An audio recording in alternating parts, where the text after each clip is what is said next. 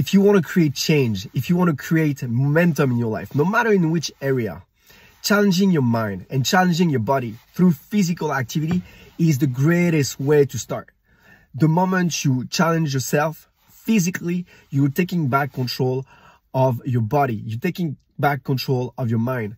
And this is the greatest way to build a strong foundation if you want to create that change that you want. So I'm telling you now, it's 28 days away from becoming a dad.